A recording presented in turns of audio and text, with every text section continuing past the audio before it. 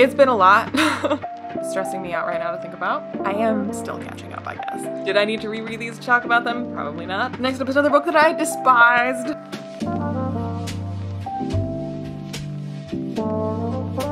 Well, hello.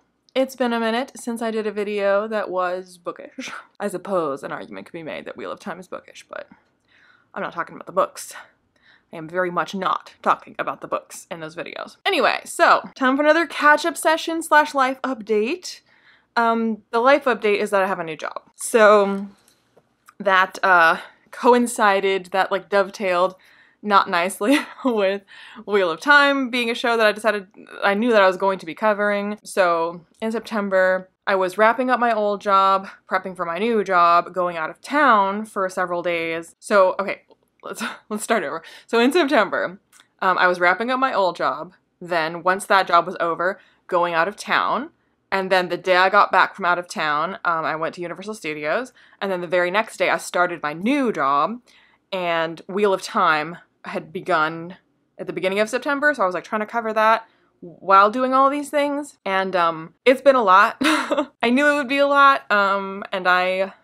Yeah, it was just a lot. And then I just got behind because then like when I did have a weekend free, I was just exhausted because like I hadn't given myself time actually to properly like recover. I haven't fully unpacked yet from my going out of town in September. I got behind on filming, I got behind on reading, I haven't been as active in my Discord. I've just been swamped. So I owe you an August wrap up because I did read books. Most of this stack, to be perfectly honest, is August because I did not read terribly much in September. I read the barest minimum of what I absolutely had to read for some kind of an obligation. And I still haven't finished a couple books that I really need to. So I just thought I'd do a quick video to catch up on all the reading I've done that I haven't told you about, and to let you know why that's been behind, and will for the foreseeable future be less I'm hoping to develop a more steady routine, and Wheel of Time is over now. I'm not done with making my videos for Wheel of Time yet, but I think by the time this goes up, I will be done with that. I'm currently in the midst of that. So that has also been like a big suck on my time, because those videos not only like take time away from videos that I would normally be making bookish, they just take a ton more of time to do, unless you count like the time that it takes to read books. But I'm doing that too / anyway. So like every Wheel of Time video, like I have to watch the show obviously, but I have to watch the show like extremely slowly so that I can like type out my notes as I go, and often have to play back scenes because I want to make sure that like the thing that I thought I saw I did see, or like to catch the line, like the way that it was phrased if I wanted to talk about that. So like an hour episode takes me like 2 hours to watch, and then I have to like film the freaking video, which is the part that probably takes the least amount of time.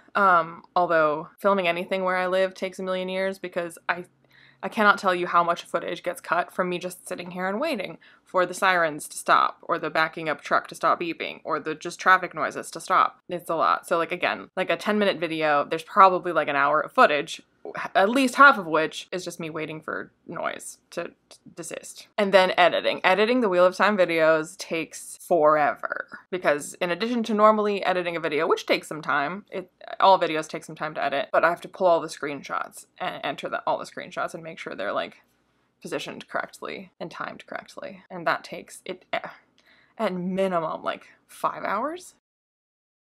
So yeah, that's been a lot. It's been a fucking lot. So we are in the midst of spooky season, which is my favorite time of year. My favorite time of year for food, for clothing, for reading, for watching movies, for everything. And I have a massive October TBR, which is what I'm filming after I film this, which I've kind of sort of started on, even though I hadn't yet wrapped up yet September, and I still haven't wrapped up some books that I need to finish, as I said before. Anyway, yeah, so with Wheel of Time being over, me kind of like getting into the swing of things with my new job, finally like just taking time to just like rest and relax from recovering from my traveling and all of that. I have so many plans in October, which is, you know, stressing me out right now to think about. I'm going to see Hadestown for the 5th time. I'm going to Disneyland for like Halloween times. I'm having a friend over and we're going to see a play, and also going to Universal Studios. We have Blades and Bodice Rippers this month, which we don't normally, which we have to also dress up for, which I kind of have sorted, but I need to like fully sort that out. And my brother's coming over and we're gonna do like a whole like Halloween time fun festivities together, which will just mean it'll be fun, but it'll mean I have time for nothing else.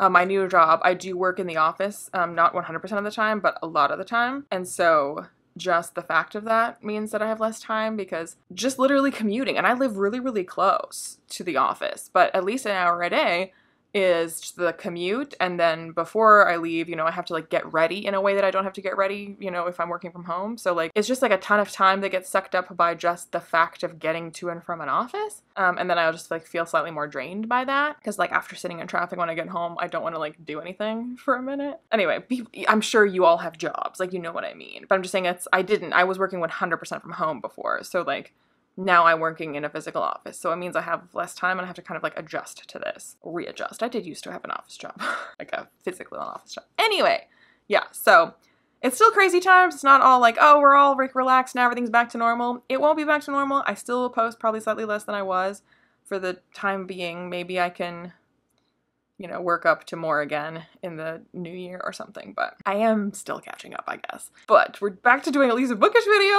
so yay! And I think I've rambled for long enough, so maybe I should actually talk about the books that I read in August and September. And forgive me, but the top of this stack is August, and it is now October, so I will do my best to remember my thoughts and feelings about these books, but it's been a minute, so bear with me. The first book that I read in August was Antimatter Blues, which is the sequel to Mickey 7 by Edward Ashton, and I like this as well. I think I like Mickey 7 slightly better, but I really, really, really liked Mickey 7, so that's not exactly like an insult. Antimatter Blues, a lot of people said people were like poo-pooing Mickey 7 and then saying Antimatter Blues is worse, and I guess I agree that it's not quite as good as the first one, but I really, really liked this. I don't understand what people are disliking about Mickey 7. I don't understand people. So I'm a bad book reviewer, I guess, because like when I like a book, it probably means that no one else likes it. And if I hate a book, it probably means that everyone else loves it. So you should just like come to my channel to find out the opposite of what you should be thinking. I don't know. I really like both books, so I'm glad I have them in the UK hardcovers, and y'all are crazy. Now, as to the specifics of this book, they're a little hazy, if I'm honest. But I remember really enjoying it, and I remember thinking about how I was going to be telling people like, what the heck, why don't you like it? This is so good. But if we were going to like go through the specifics of it right now, if someone mentioned them to me, I'm sure they would like spark something. For me right now, like I vaguely remember what happens in this book, and I remember thinking it was good. So there you go, there's my in-depth review. The next book I read was The Only One Left by Riley Sager. This is my second Riley Sager book, possibly my last Riley Sager book. The first Riley Sager book I read, I hated. So I only got this because book of the month, and I love this cover. And also like, with thrillers, in particular, I have often found that they are hit and miss. So like, if I read a thriller from an author and I dislike it, I will possibly still give them a chance, because there's plenty of like thrillers that I love and then other books by that same author I hate. So if I had started with the one I hated, then I never would have read the one that I really loved. So I was like, well, I didn't like that one Riley Sager book, but this one looks kind of cool. Maybe I'll like this one better. And I did like this one better. I did. But I still didn't think it was very good. And I think that like by the end it like really devolved into nonsense. It had pretty good vibes. It was pretty page-turning as thriller. It's just like the one job of a thriller, I guess. And it's not the worst thriller I've ever read. I've read some much, much worse thrillers this year. But yeah, I got this for the cover, and it certainly did not live up to the cover. I wouldn't like highly recommend this, but I don't know, like it was fine. So if you've already got it, or whatever, like, you know, it was fine. Not like a rant review or anything. It was very, very mid, I suppose. The next book I had originally intended to do a full rant review for, but now it's been too long and I can't remember. I mean, I wrote down some specifics, but like, my rage isn't fresh enough for me to like film a video that would do justice to my rage. That was my rage when I read this. So Immortal Immortal Longings by Chloe Gong is a retelling of Antony and Cleopatra by The Bard. It was atrocious. One of the worst books I've read this year. I really wish I had had time to do the rant review, because that always kind of cements something in my mind in the specifics. I was ranting to my patrons about it as I was reading it and sending egregious quotes. Everything about this was awful, not least of which was the prose itself. The story also was bad. The world building was also bad. This was awful. I was terrible, terrible, terrible. Dang, I really wish I'd had time to do the rant review. I was livid. So no, I don't recommend this to anyone. Not to Shakespeare fans, not to not Shakespeare fans, not to people who enjoy the written word. This was terrible. The first Chloe Gong book I read was her debut, and I DNF'd it. This is an adult book. The others were YA. This is her adult debut. And this reads exactly like YA. It's like no different. And it's terrible. I think she's into, I guess, doing Shakespeare retellings. I think she should stop. That's all I have to say about that. Next up is Hyperion, which was a reread for me by Dan Simmons because my patrons and I are in theory reading the Hyperion Cantos, although we were doing every other month and we've already like lost some people who are not enjoying it, so we might give up on it. We talked about doing this and I wanted to do it because I did want to finish the Cantos because I had read the first two. And that's where we're at, the first two. Spoilers for the end of this stack. Also, I was supposed to read this, I think, in July, and I finished it, I don't know, whatever. Yeah, so I still like Hyperion. I liked it less on reread, and I'm currently, one of the books I desperately need to finish for tomorrow is Fall of Hyperion, even though I have read it before, but it's been a minute. And I definitely am not really liking Fall of Hyperion that much. I feel like this is why I didn't finish the Cantos originally, so I'd kind of be okay with us not finishing it if I'm perfectly honest. Anyway, Hyperion I think is still quite good, and I still would recommend Hyperion to people, but there are some things about the like science fiction aspects of these books that drive me nuts because they make no sense. And not in a like, we haven't invented that yet kind of way, like in the rules established by the books. Doesn't make sense. And it drives me really, really, really nuts. And also, Dan Simmons' obsession with Keats is inexplicable, and the way Dan Simmons writes like women and women's bodies and NSFW things is like, not a fan. Anyway, that's my glowing review. I mean, Hyperion I think was one of my best books of the year that I first read it. I think it's fallen from grace a little bit for me, but Hyperion is definitely better than Fall of Hyperion. Next up was the buddy read for August.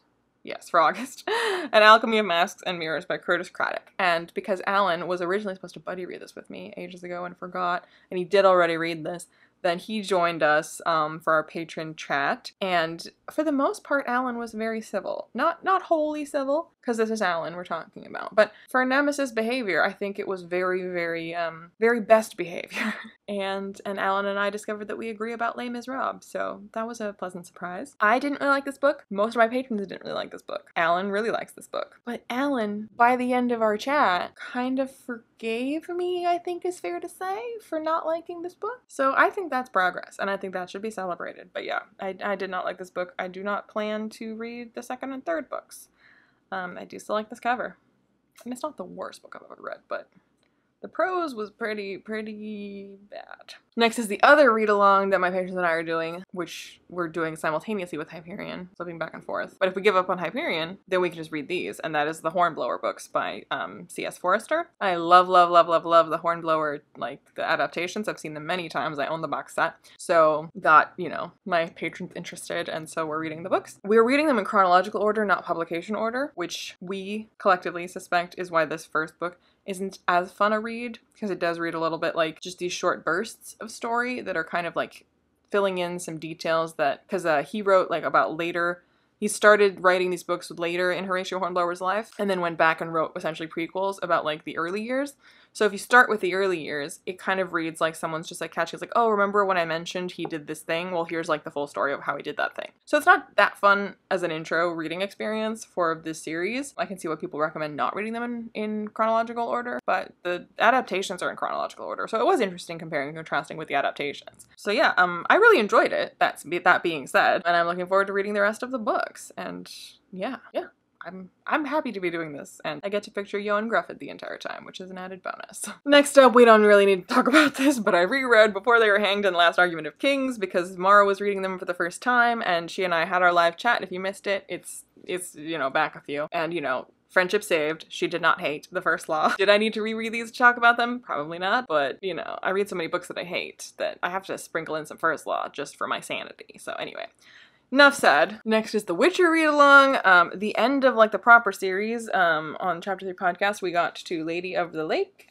And in October, we are full-on concluding with Season of Storms. This is my least favorite book in the Witcher series, and I've read them all except for Season of Storms. I think this is also Bethany's least favorite. It is also the longest, and it is also the ugliest in my opinion, because look at how much purple there is. Like, an obscene amount of purple. So, anyway, it's still very interesting as a book, and as the concepts that he plays with. And I think I did enjoy it more the second time, partially because I knew what to expect this time. There's a lot to unpack with this book, and with these books in general, but I do think, like, it is narratively messy, and could have been executed a little more smoothly, is what I'll say about that. Next is a book that my patrons chose for me to read and vlog for them in August. Yep. And that is The Vanished Birds by Simon Jimenez, and I despised this book. It was a very ranty vlog, partly because I hated this book so much, and partly because it was in the midst of me like prepping, like wrapping up a job, starting a job, traveling, all this kind of thing. So I was like quite stressed and tired and busy, and oh yeah, I'd just been doing the Wheel of Time videos. Yeah, so like I was not in a great mood, to be honest, but I don't think any mood would have made me favorably disposed towards this book, which is terrible in my opinion, just so bad. So yeah, see, this is why I need to reread First Law, because I keep reading stuff like this. Then next is the September patron buddy read. Yes. Yeah, these last three are the ones that I actually read in September. So 3 books in September. The patron buddy read is The House with Good Bones by T. Kingfisher. This is my 3rd T. Kingfisher, my 2nd adult T. Kingfisher, because I read the baking one was my 2nd one, and I didn't really like that. My first one was What Moves the Dead, and I loved What Moves the Dead. It's been kind of downhill ever since. I liked the baking one less than this, or less than that, and I like this less than both, I think, or maybe equal to the baking one, although it's extremely different. Hard to compare. Yeah. This just like, this wasn't like terrible. And we haven't had our chat about it yet, so I guess we'll see what other people think. A lot of people really, really love this. For me, I didn't find the characters terribly compelling, and the story itself wasn't like engrossing or spooky enough for me to be like, well, the characters suck, but like I'm into the story or the vibes or something. Because it was like a little bit more like cozier, I suppose, than What Moves the Dead. Because What Moves the Dead is like so atmospheric and creepy. This isn't really that creepy. I mean, it's got some creep in it. Not enough for that to carry it for me, and I think the strength of it for people who do like it is that they really like the character or characters. And maybe it was the narrator, although when I said that I hated the narrator, a lot of people said they loved the narrator. So I don't know. Tastes differ. The narrator is, I think the main character, because the main character has like a sense of humor. And I say that in terms of like, a lot of like books will have characters that sometimes crack jokes, but it's like a feature of this that the main character has a sense of humor, like all caps TM. And I don't think the jokes are that funny to begin with. And then also I felt like the narrator of the audiobook didn't have any sense of comedic timing in like delivering the jokes that I already thought weren't that good and needed all the help they could get. So all of that together, I was just like, I don't find this amusing or charming, and the story itself isn't that great. So I guess if the humor in this book works for you, or you find it relatable, then I can see why you'd like it, but I don't. And I didn't. So I think that's what mainly broke it for me. But again, I didn't hate it. I was just like, that was really mid. So yeah, I love the cover though, and a lot of people like it. So my sense of humor is very much not a majority sense of humor. A lot of people like a lot of books that because of their humor, and I'm always the one that's like, I don't think this is funny. So you might like it. Next up is another book that I despised. Actually, the best book I read in September of the 3 was House with Good Bones. It's all downhill from there. So Shark Heart by Emily Habbock was my book of the month club book, and I picked it because I was just like, this is so weird. I initially like skipped over it because like the very, very short blurb was like, oh, I'm like newly married couple receives like a really upsetting diagnosis, and they like work through it. And I was like, oh, it's gonna be like cancer. It's gonna be, you know, that. I don't want to read a book about like a married couple who's terminally ill and it's just sadness. But I was like, something possessed me to click on it because I think I just wanted to confirm. I was like, I want to know if I'm right. I bet it's cancer. And I clicked on it and they're like, he's diagnosed with turning into a shark. And I was like, okay, no, that wasn't on my bingo card. And so that was just so weird that I was like, that has the potential to be brilliant if it like really leans into it and like is wild with the concept in a way that works. Like that sounds like it has a high risk, high reward kind of situation where like that could be amazing, could be ridiculous. Unfortunately, it was ridiculous. And like the book did not go, I don't really know how to put it into words. The book wasn't like very interesting or compelling to read. And I also don't think that it knew what it wanted to do with this whole people turning into animals thing as like a medical diagnosis, because I feel like the strength of that premise is like its metaphorical possibility, and you could go really extreme with it, but then you kind of have to have like a very kind of like heightened non-reality to the story, if that makes sense. Like it has to be surreal. It has to be, you know, pretty extreme, I suppose. Like really lean into the concept in a way that's like kind of wacky, or like that's what will make it work. But here it was like very like, I guess, magical realism about it, and it took itself really, really seriously, but in a way that felt like I can't really take this seriously because he's turning into a fucking shark. So I feel like for it to really work, it would have had to have been like darkly humorous, if that makes sense. And it doesn't mean that the book ultimately has to be a big joke. Like, it can have a serious like message, but its tone should kind of like acknowledge the inherent absurdity of its premise, if that makes sense. So I just feel like this idea still could work if it was handled by someone else with a better idea for like why they're going to employ this metaphor at all. Because it has to be a metaphor, right? Otherwise, like, someone turning into a shark being your story, like, there's no point to that story unless it's a metaphor for something. And I'm not sure that it was a metaphor for something, or at least not fully, like, thought through what that metaphor is. And it was really, really long. It would not end. And the characters were, like, really kind of annoying and insufferable and inconsistent. I just feel like this book didn't know what it wanted to be. And it frankly would have been better if, like, the diagnosis had been, like, Alzheimer's or something. Early onset Alzheimer's. Because that's functionally how it works in the story. But I feel like a lot of the world building of the story, like, was not thought through at all. Like, forced euthanasia on people that turn into animals that won't, like, submit themselves to, like, living in a zoo, basically. I'm like, I just don't feel like that would be the system. Maybe it would be, but in that case, I want the story about that. That's what this book should be about. But they just kind of like mention that as like, oh, that's background info for how this world works. And I'm like, I don't care about these characters. I am interested in why you think that's how the world would work. And wouldn't people feel some kind of way about that? But again, I just don't think this book was fully thought through. And then the book they chose for me to read in vlog in September was God Killer by Hannah Kanner. And I got this from Waterstones when it came out in the UK in like a year ago. It's only just now come out in the US. And this was terrible. Prose, terrible. World building, terrible. Characters, terrible. Plotting and story, terrible. I hated it. I hated it a lot. It was really, really dumb. And for such a short book, it felt like it took forever. Yeah, I do not recommend. This cover is stunning. The book inside, not so much. Unless we want to say that it's stunningly bad, in which case I will co-sign that. Oh, I mean, I obviously talked about it in the vlog for my patrons, but we also talked about it on Chapter 3 podcast. And then quickly, I guess I technically read this in October, but I'm just lumping it with September. I just read Sleepy Hollow, not the whole collection. This is Sleepy Hollow and Other Stories by Washington Irving. I just read Sleepy Hollow because of a project I'm working on that I needed to read it for. This was a reread. I read it in college the first time. It's super short. Yeah. So, this too. And then I am currently in the midst of Fall of Hyperion. Not loving it. Need to finish this before tomorrow. And I'm still reading Lightbringer. I haven't finished it yet. Shh.